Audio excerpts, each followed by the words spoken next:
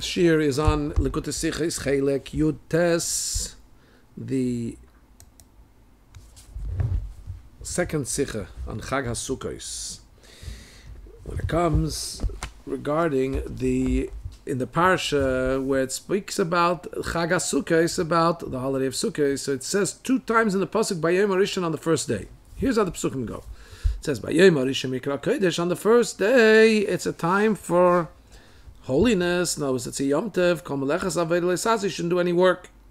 And then the pasuk furthermore says, and you shall take for yourself on the first day. It speaks about the 4 species, the lulav and esrog and so on. So the Gemara says in Masechta Pesachim that in the merit of fulfilling the 2 things about which it says Rishon, what are those? We said Bayom Harishon Mikra Kodesh, the first day is a day of holiness. So the keeping of the Yom Tov. And the second thing it says Rishon about, which is the taking of the lulav. So through doing the 2 things about which it says the word Rishon, so we have the Sukkos of building the Beis Hamikdash and the name of Mashiach, namely the coming of Mashiach. But it calls it the name of Mashiach. Where do we get this from? Because there are 2 psukim which refer, the Beis Hamikdash has a reference in the Navi, the word Rishon. The actual pasuk is a pasuk in Yirmiyah, which says, Kisei kaved moreim meirishon mekoim mikdashenu. To translate that, like the throne of glory, primevally exalted is the place of our sanctuary. So we see that the sanctuary is called, identified there in the pasuk in Yirmiyahu with the word Rishon. And we have a pasuk about Mashiach that uses the word Rishon, Rishon Letzion, Rishon Letzion, Hinei Hinam, which means that the first ones coming to Tzion, let me just get the actual pasuk, Yishayahu Mem Aleph, Yishayahu Mem Aleph Chav Zayin, it's right up here. The first ones who come to Tzion will announce, behold, they are here. Coming to Tzion means coming back with Mashiach to Yerushalayim. So that's a pasuk that talks about Mashiach. So both in the pasuk about the Beis Hamikdash and in the pasuk about Mashiach it says the word Rishon. And we have here 2 psukim. One says on the first day, Bayom Harishon Mikra Kodesh, it's a Yom Tov. So that's going to, in the merit of keeping that first day of Yom Tov, keeping Yom Tov of Sukkos, we're going to have the building of the Beis Hamikdash. And in the merit of doing Bayom Harishon, which refers to the Yom Harishon take on the first day, the lulav and esrog, we're going to have the Shmoi Shel Mashiach, the name of Mashiach. The Maharsha explains there in the Gemara that the Yom Tov of Sukkos, why do we sit in the Sukkah? Because Hashem sat us in Sukkos, in booths, when He took us out of Egypt. And so therefore, through sitting in Sukkah, by Sukkos, we're going to have also a Sukkah. The Beis Hamikdash is called a Sukkah. In Tehillim it says, Vayhi b'sholem Sukkah, which means that in Yerushalayim there will be His Sukkah, His Beis Hamikdash. The Beis Hamikdash there is referred to a Sukkah. So he says that's why we're keeping the holiday of Sukkos, where we sit in the Sukkah, we're going to get the Beis Hamikdash is also called a Sukkah. And by taking the 4 minim, by taking the 4 species, it's connected with Simcha. It says, take for yourself on the first day the 4 species, and then it says that Usmachtem, you should rejoice before Hashem. So the 4 species is particularly related. The word Simcha is used in that context. So we're going to have the Simcha of Mashiach coming. Mashiach coming is going to be a big Simcha. And this is what he says, why it says we're going to merit the name of Mashiach. Why doesn't it just say we merit the coming of Mashiach? Because the name of Mashiach sums up what aspect of Mashiach we're talking about, and that is the joy of the coming of Mashiach. Because the name of Mashiach is Menachem. Why is he called Menachem? As the Gemara says, he's going to comfort us, and he's going to make us rejoice. As it says, Samcheinu ki meis nisanu, Hashem will make us rejoice, just like the days that we were afflicted. In other words, as much affliction as we had, so much joy we had. We had a lot of affliction over the years. It's going to be very joyous. And that's hinted to in the word Yenachamenu, Menachem, that it'll be comforting when Mashiach comes. Okay, so we have to understand. The Chazal were saying that the main emphasis here is the word Rishon.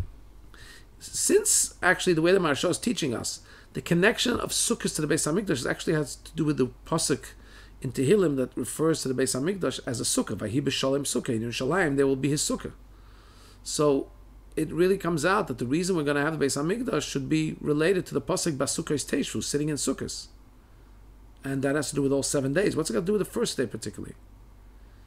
And also, the mitzvah of sitting in the sukkah is not per se the mitzvah of the Yom Tov, of resting on the Yom Tov of Sukkos, which seems to be what the Gemara is alluding to. The Gemara is saying, because of the Yom HaRishon, Mikra Kodesh, because of the Yom Tov of Sukkos, we're going to get the building of the Beis HaMikdash. It seems to be that because of the mitzvah of sitting in the sukkah, based on the way the Maharsha explained it. Also, we need to understand, what does it mean about the name of Mashiach? Why is the mitzvah that brings us the merit of having the name of Mashiach got to do with joy? Because it says you should take on the first day, and then it says about joy.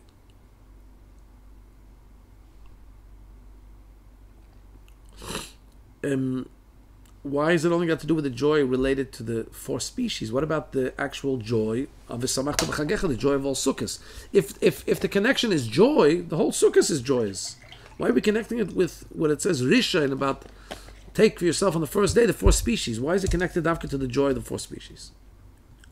So to sum it up, what's it connected dafka to Yom Tov? It seems to be connected, Beis HaMikdash should be connected to Sukkos, because Sukkah is called Beis HaMikdash. Why is the second pasuk about the joy of the coming of Mashiach, why is it connected dafka to the joy associated with the 4 species, about which it says B'yom HaRishon? Why not with generally the joyous 7 days of Sukkos? The explanation of this. We're now going to go into a stroll to understand very beautiful concepts of Sukkos and Lulav, the way they affect the physical world, the way they are spiritual, holy things, and their impact on the world. The Rabbi says, based explanation of this. In the mitzvah of Sukkah, we find something new, and we find an advantage of other mitzvahs in its effect on the physicality with which we are doing the mitzvah. What is the physical components of the mitzvah of Sukkos? The schach, the branches covering the sukkah, and the fanes and the walls of the sukkah. So the walls and the schach of the sukkah are connected especially to the mitzvah. In which way? Usually when we do a mitzvah with a physical thing, so the mitzvah affects a refinement in the physical thing. So that even after the mitzvah has been finished, those physical things that you did the mitzvah with, they become called something that were tashmishe mitzvah. They had been used for a mitzvah, and therefore they can't just be denigrated. For example, somebody made tzitzis. So long as the tzitzis are attached to that tzitzis being the strings, are attached to the talis, which is the garment, you're not allowed to use those strings for anything of mundane use, because that would be denigrating the mitzvah, bizui mitzvah. There are some opinions that even say that after the strings are disattached, you shouldn't denigrate them. You shouldn't just throw them into a dung heap, into a dirty place. However, these tzitzis, even when they are attached to the talis, are called tashmishe mitzvah. They are associated, and there are things that are being used for a mitzvah. They're not called tashmishe kedusha, things that are used for holiness. So, for example, tefillin actually become tashmishe kedusha. They become holy objects. The tzitzis, for example, they become called tashmishe mitzvah. They are mitzvah objects. You don't denigrate them, but they don't become holy per se. It doesn't become the higher level, which is called kedusha, holiness. And the reality is with tzitzis, if not for the fact you're not supposed to denigrate a mitzvah directly, you could even use the tzitzis. You would be able to use the tzitzis for even a mundane thing. It's not appropriate to denigrate something that was used for a mitzvah, so we don't. But they don't have an innate holiness, which, if you haven't heard this before, you're about to hear a big piece of news. When it comes to the mitzvah of sitting in the sukkah, the actual schach get a kedusha during the festival of Sukkos. And that's biblically and rabbinically, even the walls, the material used for the walls. And we learn this in the Gemara. It's learned in the Gemara from a pasuk that the same way that the name of heaven comes upon things that belong to the Beis HaMikdash, when something is made hektish, when something is designated to be for a sacrifice, it becomes innately kodesh, becomes innately holy, and it belongs to the Beis HaMikdash. You can't do whatever you want with it. You're not allowed to derive your own benefit from it. Similarly, the name of heaven goes on the sukkah during the festival of Sukkos. And because of that kedusha, because of that holiness, you're not allowed to use for the entire duration of the holiday. You're not allowed to use it for anything else. It comes like muktzah, a certain kind of muktzah. And square brackets here says the Rabbi, even though that also the sukkah after Sukkos becomes Tashmishe mitzvah, becomes something that was used for a mitzvah, and it doesn't retain its status of being Tashmishe Kedusha, something that is of use of Kedusha. But that's only after Sukkos passes, when the mitzvah of Sukkos passed away. So it kind of it recedes, the Kedusha recedes, and now becomes something Tashmishe mitzvah. It's been used for a mitzvah. You shouldn't denigrate it openly. And that's why you're allowed to use after Sukkos the walls of the walls and even the schach. You just shouldn't use it for something of bizoyan, of a disgraceful use.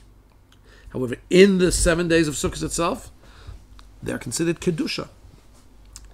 So this added advantage that Sukkah has, that the mitzvah actually makes it something of kedusha, not just an associated with a mitzvah, but actually kedusha, holiness.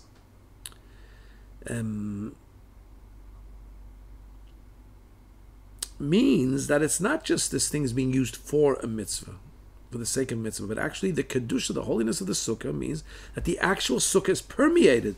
It itself becomes something of holiness. That means, so to speak, that Hashem's command to do the mitzvah of sukkah totally encompasses, permeates, and overpowers the physicality and the materialism of the physical makeup of the sukkah, and it all becomes holy. Gimel. Similarly, so we see here about the mitzvah of sukkah that the holiness pervades it in a deeper way than usually mitzvahs. For example, like tzitzis is considered a mitzvah object. The sukkah during the holiday of Sukkot is considered a holy object. Gimel. We see the same and interesting, similar thing when it comes to the taking of the 4 species, the lulav, esrog, and hadas and adova, right? That these 4 species, physical species, have a connection with the mitzvah that is going to be done with them. And they are more connected intrinsically than other mitzvahs. But first, let's preface something, says the Rabbi. Usually the connection of a physical thing to the mitzvah that you're going to be doing with it is, what's the connection? Is that the material you are going to do the mitzvah with becomes refined in a certain way. But it's not just that after you've set it aside to do the mitzvah, it becomes refined. Let's say wool, to make tzitzis. It's not just the wool. After you chose certain wool to make it tzitzis, it becomes refined.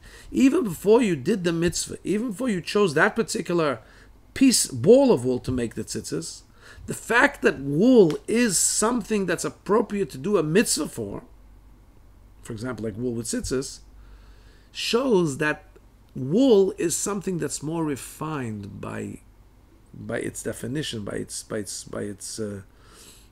mere. It's something more defined intrinsically, more refined, intrinsically, and it's higher than other things.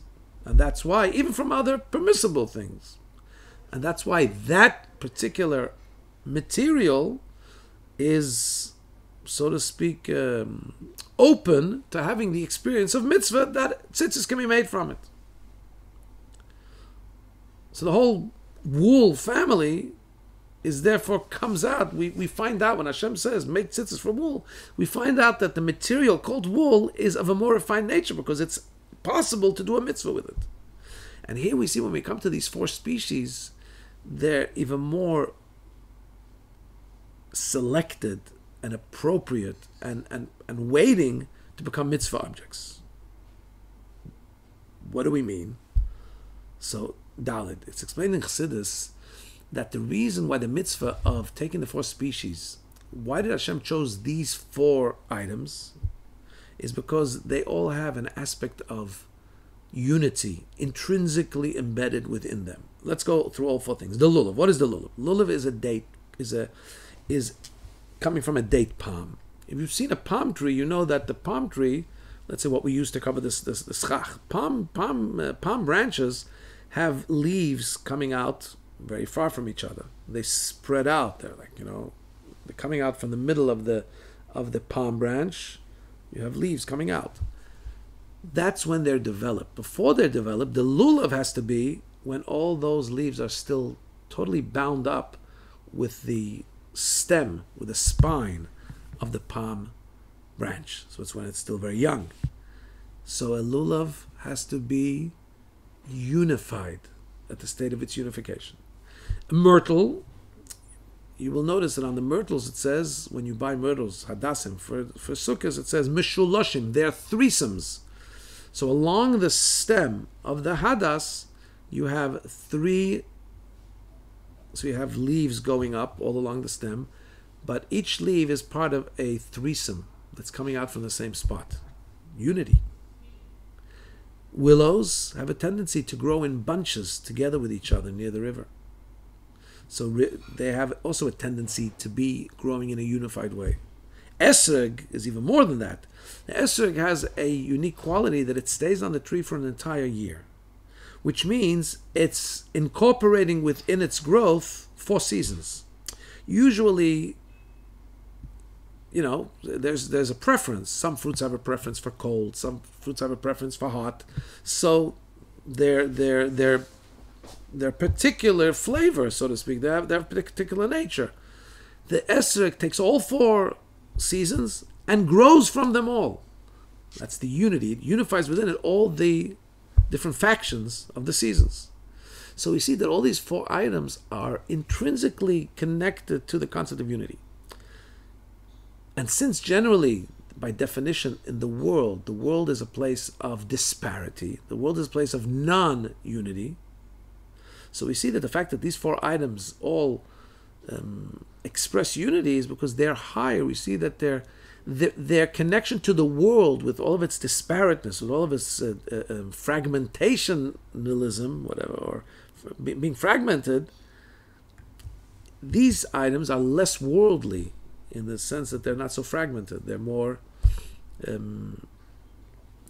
unified, which is an expression of the fact that they are more self-nullified to godliness.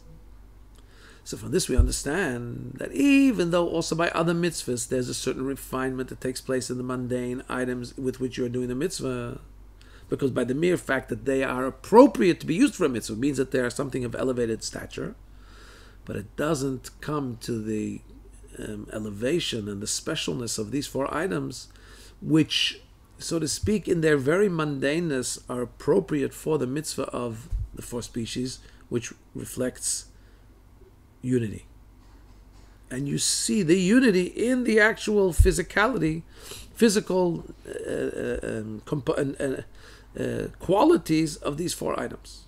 Hey, and this is one of the things that's both, so now when we compare sukkah and we compare lulav, we have, in one way they're similar, and in one way they're different. How are they similar? The similarity between both mitzvahs that we've talked about now, sukkahs and the 4 species, is that in both of them you see the connection of the physical items you're doing the mitzvah. In the case of the sukkah, it's the wall and the walls and the schach. In the case of the 4 species, it's the actual botanical items you're using. You see their connection to the mitzvah more than with other mitzvahs. That's the common denominator between those 2 mitzvahs. That you see in the physical, in their physicality, you see more their connection to the mitzvah, to the holiness of the mitzvah. The difference, however, is, in other words, how do you see that? Because by the sukkah, the actual walls and schach become holy, and by the 4 species, there's actually unity expressed in the actual physical qualities of the botanical items. However, there's also, and that's a common denominator between the sukkah and lulav here. However, there's a difference. What's the difference? That the connection of the schach of the sukkah with the mitzvah of sitting in the sukkah is through the fulfillment of the mitzvah. In other words, because you're going to do the mitzvah of sitting in the sukkah, now the sukkah becomes holy. So to speak, the godliness comes down and it becomes holy. The connection of the 4 species to the mitzvah of taking the 4 species is before you do the mitzvah. It makes them more appropriately positioned to be used for a mitzvah. So there's a difference here. One is that in and of themselves, they so to speak, raise themselves to be worthy of having kedusha. With the sukkah, it's because you're doing the mitzvah that brings down the holiness, and it pervades even into the branches and walls. Okay, file that away. Vav, the Rebbe says another common denominator between the mitzvahs, and another distinction is as follows. The sukkah is higher than division. Yeah, physically, when you walk into a sukkah, you are surrounded by the sukkah. The entire persona, the entire body of the person, his head and all of his body is surrounded by the sukkah unanimously, as one. More than that. Not just is it higher, the sukkah surround the person higher than any division of head, body, and feet by the person himself. It's even higher, it surrounds many people at the same time. It's higher than the distinction between one Jew and another. It actually says in the Gemara, the entire Yisrael, the entire Jewish people could technically sit in one sukkah. We need a big sukkah for that, but the sukkah encompasses many people. The four species also are achdus, they're also unity. The unity which, as we described, each species itself has an aspect of unity to it. And also the fact that you're taking all four species and bringing them together, that's a unity. They become one mitzvah. So you have a common denominator, the unity of sukkah takes everybody around, and the unity of the four species, bringing all those four things together. However, there's also a difference in the way they unite. What's the difference? By sukkah, the unity, the surrounding of all the various aspects of the person or many people together is that the details are not felt. It's just something that totally surrounds everybody without going into the detail. When we talk about the four species, yes, you need to see that each one is the species that you need. Right? The differences are critical and are pronounced. We say that then we take those differences and with all the detail and we join them. So yes, they're both unity, but one is unity with, so to speak, which is higher than looking into details. One is no. There's all the details, and we bring all the details together in a unified way. Zayin says the Rabbi, we could say that both of these distinctions between sukkah and the four species, in other words, we said there's a difference in the way they react, the connection of the physical to the spiritual, that by sukkah it's only when you're doing the mitzvah. The mitzvah brings the holiness into the walls of the sukkah, and the schach of the sukkah. Whereas by the four species, their specialty, they're being distinguished and being obviously ready for unity, makes them ready for that mitzvah holiness to come into them. That's one thing we spoke about, that difference. And we said the other difference is that the unity, whether it's just surrounding all of them identically, unanimously, or whether there's details, actually those two sets of differences are connected with each other. And here, listen carefully. The Rabbi says like this, that when we talk about the world the way it is, without being tampered with, without being tempered, is division and fragmentation. The fact that in certain things in the world you're able to see the concept of unity, that's because there are certain things where the oneness, the unity of Hashem shines through them. So from this we understand that the difference between the oneness, the unity of Sukkah, which is higher than seeing all the details, and contrasting that to the unity of the four species where the details are very clear and we're joining the details, has to do with the distinction between the level of the kind of shine of Hashem's presence that shines through them. When we're talking about the four species, so that's a unity of details. And even after we say that you're unified, you have all four species together, but they all state different things. That brings out, that expresses how the world, even the way it's a fragmented world, is able to be, is in its essence really self-nullified to God. And there's an aspect of unity to it. However, the unity, the way it is in the Sukkah, where we're saying God's presence is drawn down into it, and that's why it becomes holy. So that would express the oneness of Hashem, which is higher than world, which wipes away, so to speak, the differences. There's no differences, there's God.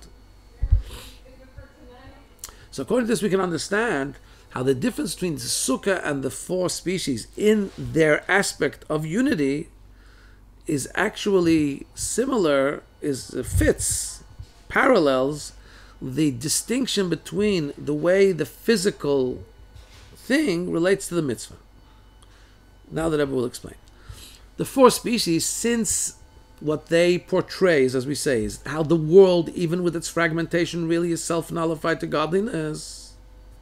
Therefore, where do we see? Where's the emphasis about how these items are portraying oneness? Is even the way they are in their physical entity. Those physical items, the lulav and everything thing, they all express unity. Because remember, we're talking about them being a mirror for God's unity, even in a fragmented world. So that's why even in their state of gashmius, they express they mirror, they express the halo or the shine of Hashem's oneness. However, with Sukkah, since the concept of Sukkah, we said, is to bring down the oneness of Hashem, it's supposed to portray the oneness of Hashem that's higher than the world. So that's why the connection, the way it expresses the godliness in the world, is only so far as when the mitzvah is performed.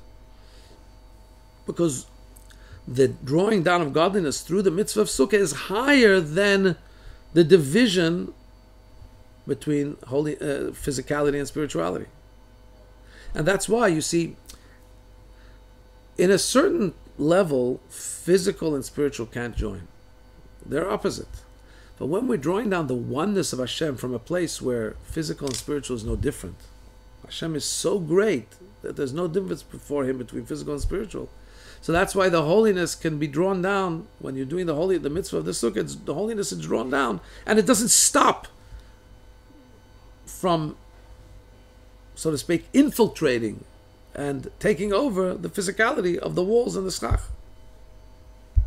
So which one would be higher, it would seem to you? It would seem to you that the much higher one is the way that's coming down into the sukkah. It's coming shum with a whoosh. It's coming down. It's wiping away fragmentation, so to speak. It's affecting the physical. The walls and the schach become holy.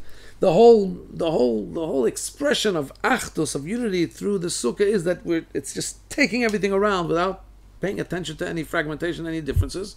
So that would seem to be a higher form of expression of achdus, expression of oneness of Hashem. Comes the Rebbe in Eisches, and the Rebbe says like this: nonetheless, there's an advantage in the oneness, the way we talk about the unity of the details in the four species, even over the oneness, the way we talk about the oneness, unity of Hashem, higher than division of Sukkah. Why is that? Because the source of being able to unify details, that even details are unified, this comes from a higher space. It comes from Hashem's true unity. That's higher even than the parameters of unity and division to details. In other words, the achdus of Sukkah, when we talk about the unity, the way Sukkah expresses unity, that everything is joined together as one, it emanates from a place where to talk about multitudinous, to talk about many, is the opposite of talking about one. Right? And that's why the oneness portrayed by the Sukkah is in the way that it negates details. It just takes everything around as one. However, even greater than that is the unity, the way it is from Hashem's essence, which is a simple, simplistic, a pure unity.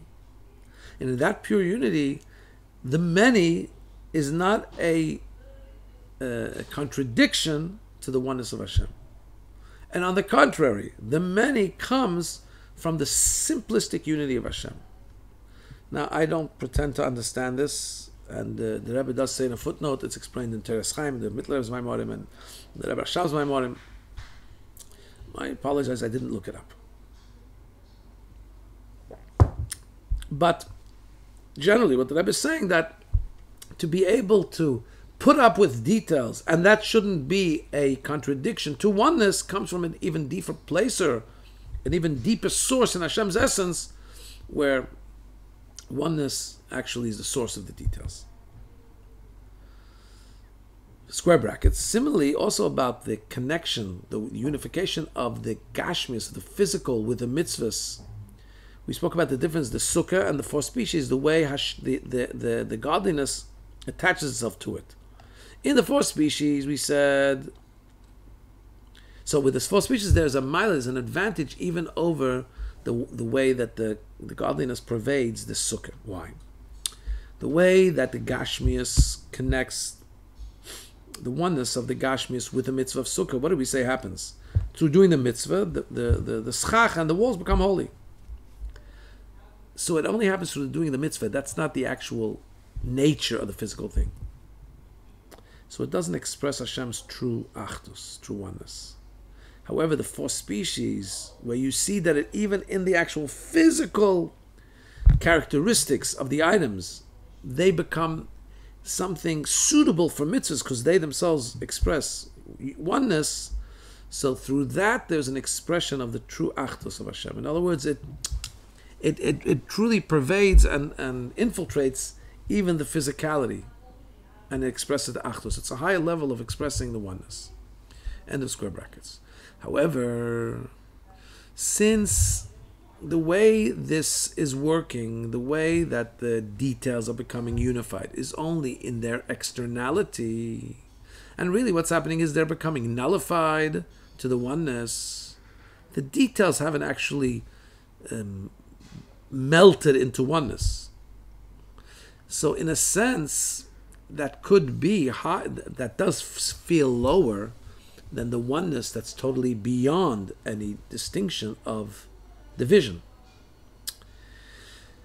So how do we see that these details that express unity, but they still maintain their externality of being different and being detailed, how do we see that that's really higher? So for that we need to show how the details, okay, that the source of how those detailed things are becoming unified is really because they emanate from a place of total unity. So we have to show how the details are actually coming from the unity, from the place of unity, and then what we'll understand is that those details are not defying the unity, they're actually a greater expression of the unity, that the unity can even be expressed in details. How do we make that point? By showing, by first proceeding,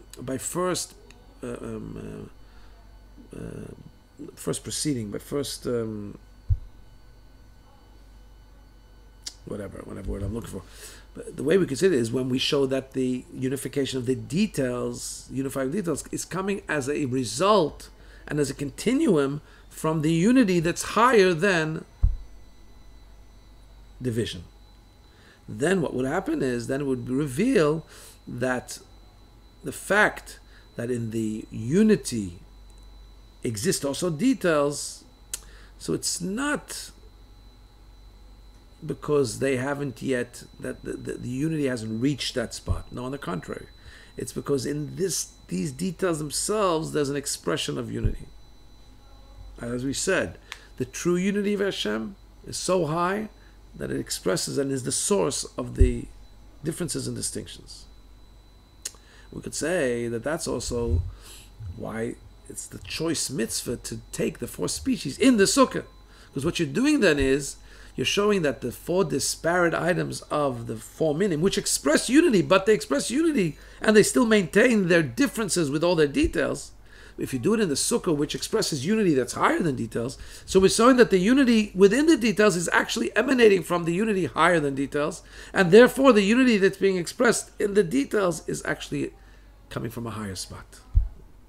At the inner and pnimius, that the inside of the unity that you're doing with the four species, that with all their details, is coming from a deeper space of unity, the true achdus within Hashem.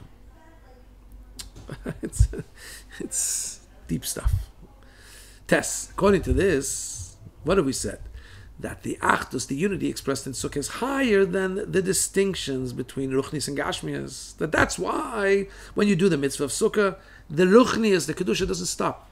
It doesn't get blocked by the walls. It just conquers the walls, and the walls become holy also. So now we'll understand something about the Kedusha of the holiday of Sukkot. Every Yom Tov, what makes Yom Tov special? why do we have a Yom Tov? We can't work and so on. Is because there's a higher level of revelation of godliness. So we have to understand the level of the revelation of Sukkos is the clouds of glory, which surrounded the Jews in the desert. That is by definition something called makif. They are surrounding. It doesn't come inside. It's surrounding walls, surrounding clouds of glory. So how does that have an internal effect in the day of Sukkot, to transform the day of Sukkot to be a day of Yom Tov, day of holiness? I mean, it's just a regular mundane day. How does it transform the day? If you tell me it goes into the day, something that intrinsically changes the day, okay, but the whole concept of Sukkot is an external thing. It's a surrounding thing. So the explanation is, says the Rebbe, since the revelation of Sukkot are higher than the division between physical and spiritual, as we saw that it had its effect even on the physical walls, that's why the Kedusha can also affect the time of Sukkot. Just like the Kedusha comes into the physical space of the Sukkah, into the physical materials which the Sukkah was made. And since the time of Sukkot is in its external form, just like the time of the rest of the year, it's a mundane day, and it's not like the actual Sukkah. The Sukkah, you've actually created a mitzvah, and you have to make it for the sake of the mitzvah. Here is just a day, a regular day. How does the surrounding holiness of Sukkah affect the day? So it means that in the time of Sukkot, what is really being said, but from the fact that the time of Sukkot absorbs that holiness, it's telling us that the revelation of Sukkot, which is not bound by being limited between Ruchnis and Gashmis, that's why even the physical materials of the Sukkah become holy. More than that, even the time becomes holy. That's how unfettered it is. That's how unbound it is and unlimited it is between distinctions of Gashmis and Ruchnis. And even the time is affected. It goes from a regular mundane time to a holy time. Nonetheless, since this Kedusha, the holiness which is in the schach and in the walls, and even in the time of Sukkot, how does it come? It comes because of the revelation of Sukkah. It's not there intrinsically. So it does tell you that the oneness of the Sukkah, the unity of Sukkah, is confined and defined by the definition of achdus, of unity that's higher than division. It's only that this level of drawing down the achdus, the oneness that's higher than division, doesn't have any boundaries, and it becomes drawn down in every place. Right? So it's the higher form of achdus. Mashenkin, which is not the case when we talk about the achdus, the oneness of the four species. Since we said that their oneness is not just as a result of the mitzvah, that intrinsically within them they express oneness, as we said. That means that the details themselves are in a certain sense of unity. Not because the unity is becoming drawn down into them from outside. Those details themselves become unified details. So that expresses more the true achdus of Hashem. So now we're going to go back to the original thing we spoke about. Are we saying the Beis Hamikdash is going to come because of the observance of the Yom HaRishon, the observance of the holiday of Sukkot? Why not just say that because Sukkah is a Beis Hamikdash, the Beis Hamikdash is called the Sukkah, so because of sitting in the Sukkah, we'll get the Beis Hamikdash. So he says like this, in Yud. According to this, we'll understand why the connection between the actual resting on Yom Tov, the actual observance of the Yom Tov, is connected to the building of the Beis Hamikdash. And that's why the Beis Hamikdash, meriting the Beis Hamikdash, is connected here particularly to the actual observance of the holiday of Sukkot. And what's the connection of taking the four species to the name of Mashiach? Why? Let's understand now. Let's explain this now. The greatness of the building of the Beis Hamikdash is that the revelation and the content of what a Beis Hamikdash means, which he says, Kisei Kavod, it's like the chair of Hashem, exalted from the very beginning. That level, that exalted level, gets drawn into the place of the Mikdash. That's the pasuk says. Kisei kavod meireh mirisha, in the exaltedness of the original exaltedness of God's celestial throne, is the place of our Beis Hamikdash. It goes into the space. In other words, where's the space? It's physical space, Yerushalayim, and on its own, it's a mundane space. But that spiritual level pervades that space, like the sukkah. when we keep Sukkos, what did we say happens? That the clouds of glory actually infiltrate the actual time of the mundane time of Sukkos. Well, we said they infiltrate and take over the actual physical dimensions of the Sukkah. They become Kedusha, and also the time. It becomes a regel, it becomes a Yom Tov. You're not allowed to do. It cancels out the mundaneness, the weekdayness. Not allowed to do any work. Because it becomes a Mikra Kiddush. Mikra Kiddush Mikra means to call, to draw in. We draw in the holiness. Nonetheless, that effect on the place of the Mikdash, we said, just like the Sukkah, it's because there's a holiness being drawn down from above into that space. The next level that the Gemara talks about is Shmoi Shel Mashiach. Shmoi Shel Mashiach means the name of Mashiach. What does that mean? We said the name of Mashiach is Menachem because he's going to bring comfort for the redemption. What does it mean to bring comfort? It means it's not just drawing down the revelations from above. It's also going to uncover something intrinsic about the exile. To bring comfort for the exile, you know what that means? In the prophet Yeshaya, we say there's a passage, we're going to say, thank you Hashem for being angry with me. Thank you Hashem for being angry with me. In other words, we're going to look back at the time of the exile, and what's going to be revealed is that this too was from Hashem, not just this too, that it's something to be thankful about. It was, wow, what was taking place was unbelievable. I mean, the Rebbe has told us, since he was a little kid, since he went to Chelek, he was trying to figure out how amazing Mashiach is, that it's going to be somehow tell us that all the suffering of 2,000 years of suffering of our people is somehow worth it. It's going to be something out of this world. But in other words, we're going to look at the details, and the details are going to be transformed to express the oneness of Hashem, to express the holiness, to express redemption. And that doesn't come just from Simcha. That has to do with the four species, because as we said, the four species is bringing the oneness into the disparateness, into the fragment, into the different details. So this is about bringing the aspect of Geula, bringing Mashiach, transforming all the details of it's not like the Golus never happened. It's not like Mashiach comes, the Golus disappears, and it never was. No, it comes and reveals within the Golus the positive that was there. And that comes not merely through the Simcha of rejoicing on Sukkos, that relates that's a similar exercise to what we're doing when we do take the four species by Yom Harishon, that we express how the very details of this world are conduits for showing the oneness of Hashem. Have a very freiliche Sukkos.